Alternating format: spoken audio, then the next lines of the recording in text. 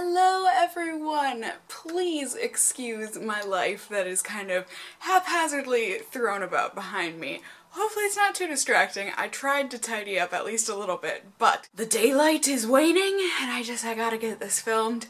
So, please forgive me. I mean, I'm really not that sorry, but I guess for those of you that care about the state of my apartment, you know, you can pretend like I'm sorry just so that you can sleep better at night, so that's out of the way. That came off really bitchy, didn't it? So, it's the end of April. I'm stressed out. How are you guys doing? But that's okay. That's okay. We can do this. I've got my thesis coming up. I just finished classes and I'm just...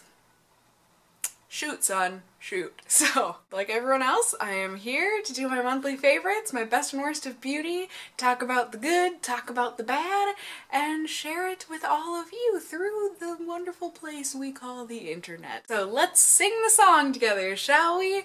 It's the best and worst of beauty, whether good or bad, I spent my money. Yeah. So as you probably saw, this month is another 6-product pyramid instead of a 10-product pyramid. You guys, if I've even been able to wear makeup, it's a great day. So I really have not been wearing that much makeup this month. I mean, just bare minimum, tried and true products. So I've only got a few like kind of new things here to show with you, some oldies, some goodies. Actually, only one of the things is an oldie. But let's move on. So, at the bottom of the pyramid, I've got these replacement heads for my Clarisonic. I know some of you hate the Clarisonic. Some of you think that it is made by Satan and only used by Satan and his minions. Well, call me Satan's minion because I love my Clarisonic. It does wonderful things for my skin. Thank you all who think my skin would be better without it and are trying to give me advice against it, but it works for me, so let's all just be happy. Yay! So, you know, you have to buy the replacement brush heads or whatever. You have to change the brush head every 3 months on your Clarisonic, and it makes a huge difference, trust me. But the one thing that does not make a difference, now, I have always used I think they're the Deep Clean or something heads. They're the white ones with the blue ring in the middle. Well, I decided to just, you know, spontaneous, be wild, go crazy. I decided to try a different brush head type. This is the acne cleansing brush head. So this is the one with the white and then the green circle. Well, me and pretty much everyone else said, is there really a big difference between these brush heads? Because they look exactly the same, except one has a blue ring and one has a green ring. Well, I'm here to tell you, at least to me, it makes absolutely no difference. At least between those two heads. They feel the same, they look the same, except for the color difference, and they do the same job as far as I'm concerned. I saw no difference in my skin when I used this. It looks just as good as with the other brush heads, so I guess I just wanted to let you all know if any of you have been curious about whether or not this brush head is any different than the other brush head that looks just like it. No, they're probably the exact same thing. Like I said, they just dyed it a different color, so that's just my opinion, but there you go. Now you have it. You can either put that in your pocket, tuck it away, or you can put it in the garbage, you know? You don't have to tell me, and then my feelings won't be hurt, so yay! Alright, so second on the bottom of the pyramid here, like I said, all of these products, they're good. They're great even. So, don't think that these are bad products. I just like them less than other things that are on the pyramid, you know? I've got my Tarte Poppy Picnic palette that I really do want to call it the Poppy Princess palette. Can I call it the Poppy Princess palette? Pretty much every time. I have to be extra careful about the words that are forming in my mouth. Anyways, I got this at IMATS, and it's beautiful. It really is. Here, the sun is actually bright. I know it won't blind you. I actually hate it when people say that because it's not gonna blind you, but it's gonna be a huge, here, you wanna see? Oh my gosh, you're blinded! No, you're not. It's just a huge white square and it's annoying to your eyes. But, there you go. There's the palette. It's beautiful. I got this at IMATS, so I was able to get it discounted, and I'm so happy that I did, you guys. Oh, basically, since Tarte came out with the Glisten blush, which is the one that is in the middle of this palette, I've wanted that blush. I love Tarte's blushes. They're 12-hour Amazonian clay blushes. They're phenomenal. They really do last all day, at least for me, and they're just a treat. I've always wanted Glisten, but like, I don't know, of all things makeup, blushes are kind of the last thing that I get excited about. It's lipsticks and mascaras and then, you know, down the line, and then blushes are kind of at the end. I really did want Glisten. They came out with it, I feel like a couple seasons ago maybe or something, like they first introduced it in a holiday something, or I don't remember, you guys. It was a while ago. I could not justify it. But when I was at IMATS, and Tarte was the first booth that I went to, and I was like, I want to spend my money on something, and I see that Glisten, a full-sized Glisten, is included in this palette that comes with this beautiful floral poppy packaging, and it only costs $4 more than if you were to buy a full-size Glisten blush. You know, I had to get it, really. There was no debating there. So, for me anyways, I was able to get this palette for $30. For anyone who did not go to IMATS, this is $38. I don't know that I would say it is worth $38. Now, let me explain. This is a beautiful palette, it really is. I love Glisten. I've been wearing it practically every single day this month. It is a beautiful, beautiful, just peachy pink blush, and it's got a gold, almost frost laced through there, and it stays on my cheeks all day, and beautiful, beautiful, beautiful. Love Glisten, worth every penny there. Where I kind of hate this palette, and it's not hate, but you know, the bad part about this palette is the fact that the trios on both sides, they're basically the exact same thing. A creamy beige, a light brown, and a dark brown, and then you've got a creamy beige, a peachy color, and a darkish brown. They're all matte, like, if you did or did not watch my Get Ready With Me, the last one that I put up, I'll link it down below, just like everything else for you. I did a tutorial type test thing with this palette, so if you want to see like close-ups and see the products in action and all that, definitely check that out. And I know a lot of people say, you know, well, this one that's on this side, this is a much cooler one, and this trio on the other side is a much warmer one. Well, I mean, not really, actually. And I say that with love, I really do. I'm good at colors, you guys. And yes, this side of the palette is more cool toned in relation to these shadows, but if you were to not be comparing them to each other, like if you were to just pull this top color out and just look at this top color or the middle one or the bottom one, these are all warm toned. They really are. They're just less of a warm tone than the ones on this side. Does that make sense? So there's really not much versatility in terms of the eyeshadows here. They are really buttery, super pigmented, they blend gorgeously on the lid, they do not fade throughout the day, at least with a primer underneath them, and they're really nice that way. I just don't think that they're unique enough to justify getting this pen. Does that make sense? I mean, if you're an eyeshadow freak, whatever, you're a palette freak, blah blah blah, you like limited edition things, great. Go get the palette. I would say it's worth your money. But if you like already own the Tartelette palette with all the matte shadows, slash if you own any of the Naked palettes or any matte shadows at all, you probably already own every single one of these colors in here.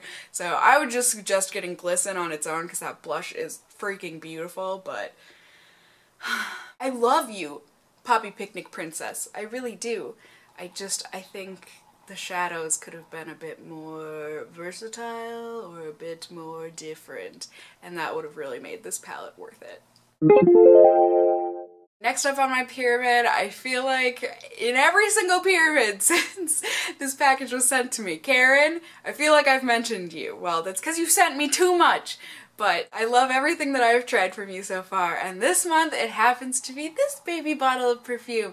This is the original by Marc Jacobs Daisy perfume, or is it just Marc Jacobs? I don't know. Either way, it's Marc Jacobs. It's the original Daisy. And it's just in the little cute tiny baby packaging and it's got the little rubber. I love his bottles of perfume, you guys. But I don't know why. In high school and whatnot, maybe not in high school, but like early college years when I was trying to kind of, you know, find a perfume for me and that sort of a thing, you know, an upgrade from a body mist from Bath and Body Works or whatever. I remember I had sniffed Daisy and I don't know why I didn't like it. I think I associated it too much with like the popular girls in school, or like it was too girly and I didn't want to be a girly girl. Like, I don't know. I had some sort of opposition to this perfume for whatever God-given reason, and so I just kind of stayed away from it. I love his other Daisy perfumes though, so like I don't know why I didn't try and revisit it, because this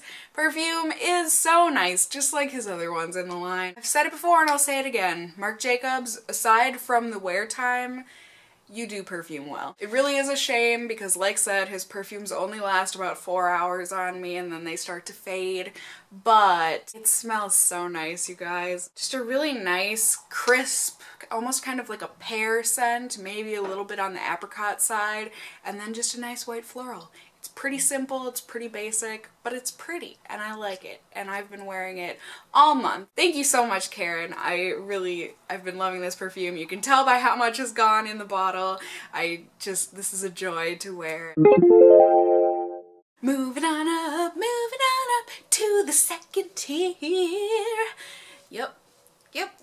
That's what we're doing. So I have got my tried and true, my beautiful, my lovely, my everything, my Stila smudge stick, and this is in the shade Lionfish. It is a beautiful, beautiful, beautiful, warm, dark kind of, but still kind of on the light side brown, and it's got some gold flecks running through it. You guys, I've said it before and I'll say it a million times, I don't care. I need to convince you. Stila smudge sticks are everything. I love them. They are so creamy. They last for forever, I swear. I've had this for over a year now, at least, and it's not even close to being dried up. It stays creamy and it stays wonderful. You can draw it on your skin, your eye, wherever you're doodling, I guess. You put it on and then you have time to smudge it out, which I do with just an angled liner brush. Sometimes I'll use like a powder shadow, like a sparkly brown glittery something to emphasize this color, but I just use that, I smudge it out, and you're good. That is not going anywhere until you decide it's coming off with your makeup remover. Basically, I've been wearing Lionfish like all month. Whenever I have been wearing makeup, it's been Lionfish and mascara, and then like a lip color. I love the Stila smudge sticks. I own a bunch of these, and by a bunch I think I own 3, maybe 4. I think it's 3 though. I just love them. They're perfect in every way, shape, and form. I know a lot of times these will go on sale on HauteLook. They really work a treat. I'm not a big waterline person, so I can't really say how well they work in the waterline, but I can attest to the skin around your eyeball. It's great. Did really, really, really good. So definitely give Stila smudge sticks a try if you haven't already, because I swear by them. I just love them. Second from the top, we've got a lip product because it's me and I love lip products. So, yay! I just recently did a first impression on this guy and oh my goodness, you guys, I'm so in love. So in love. Oh my goodness. Oh my goodness. Oh my goodness. You would think I haven't really had that much time to test this out based on when I posted that video, but in reality, I actually tried this out the week before I went to IMATS. It's just that that's when I finally got around to editing that video and uploading it for you all. I am so sorry if that bothers you, but so yeah, I've honestly been wearing this practically every single day that I have gone outside of my apartment, and I love it. I love this color. I love the formula of this stuff. It really does stay put on your lips. I don't care if I'm eating, drinking, kissing Galileo, whatever. This color is not going anywhere. It is attached to your lips, and yet when you take a makeup remover cloth to it, my Aveeno Active Naturals Ultra Calming Makeup Removing Wipes, oh my gosh, how many times, if I had $1 every time I say that, I wouldn't have to worry about student loans. That'd be nice. And no, of course, I'm not wearing it on my lips today. I'm never that convenient. I know.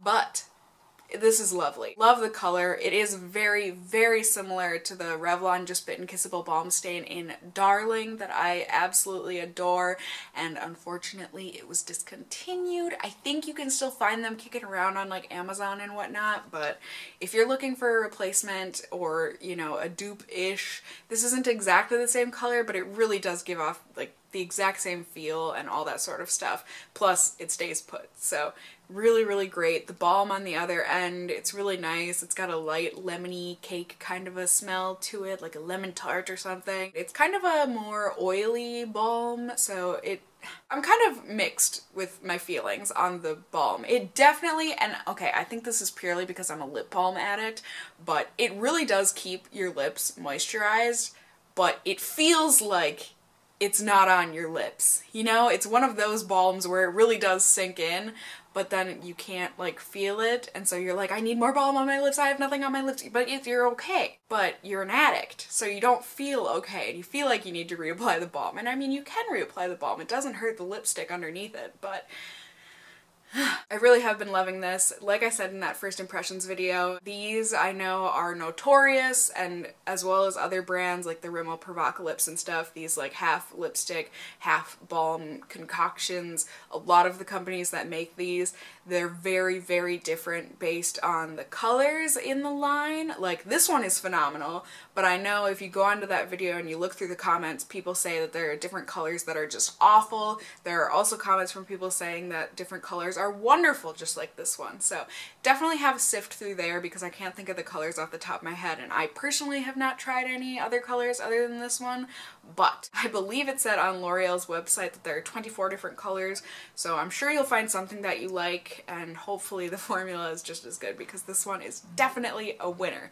And I don't think I said it, but this is number 105 Lilac Infinite. It's 13 bucks, which is like all sorts of stupid, but you know, if you can wait around at Ulta or something for them to have a sale on L'Oreal products, or you know, you get your $3.50 off $10 coupon, maybe you've got some Ulta points, you know, you can find ways around the $13 and make it actually drugstore price-ish, if that makes any sense. So totally worth it though. I really have been loving this, and I'm very happy I tried it out.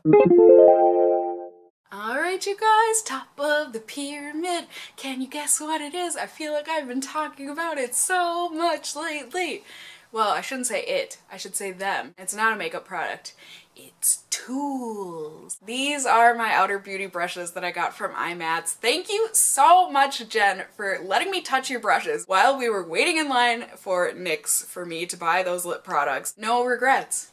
No regrets, just happiness. There's also a fourth one that comes in the set that I purchased. I got the Be Flawless Kabuki brush set or whatever. They also have a 3-piece one. It might be these 3 brushes, but don't quote me on that. Go to their website. I'll have their information down below, but you know, like I said before, Google's your best friend. Just type in outer beauty and you'll get there. Trust, sometimes you guys are so dependent on me, but you should really be dependent on Google because that's what I'm dependent on, so I'm just the middleman. But yeah, these brushes, they were on a great deal at M.A.C. They were 20 bucks off. So the set of 4 brushes, it's usually $52. So it's 13 bucks a brush, which I know seems a little pricey, but the quality, you guys, the quality is so there. The handles are beautiful. They're like a nearly matte, sleek black feeling. They've got the nice silver ferrule there. And the brushes themselves, I know I haven't washed them, leave me alone. They're so soft. They're so lovely. You gotta touch them, you guys. You've got to touch them. They feel very much like Galileo. So if you've ever wanted to know what Galileo feels like, these brushes are pretty darn close. They just work a treat. They buff in your makeup so beautifully. These 3, I mean the other one, it's a good brush. It's like one of those tapered kabuki brushes. I just personally don't have a need for one of those. I don't know, that's just me. But these 3 are brushes that I actually use and have uses for them.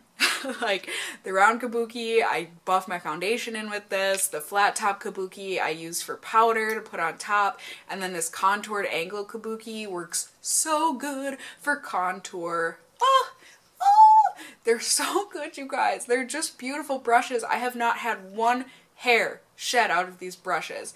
and they just do beautifully. I love them. I love them so, so much. And like I said, I'm just so happy that Jen introduced me to Outer Beauty brushes. I'm really, if I didn't already own a lot of brushes, I would probably buy more, but like my brush collection right now is at a good place. But the next time I need brushes, that is where I will be going for sure. That is it for today. That is it for my April 2015 best and worst of beauty. I hope you enjoyed it. I hope you found some products to maybe go out and try, or maybe some products to avoid, depending on what your personal tastes and wants and needs are. I hope you all had a wonderful month of April. I hope May will be a good month for you as well. Slash, if April was a terrible month, heck, May can't get any worse, right? So let's keep looking up. Things will be brighter, hopefully.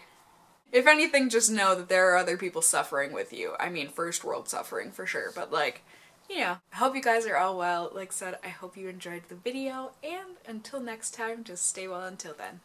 Bye!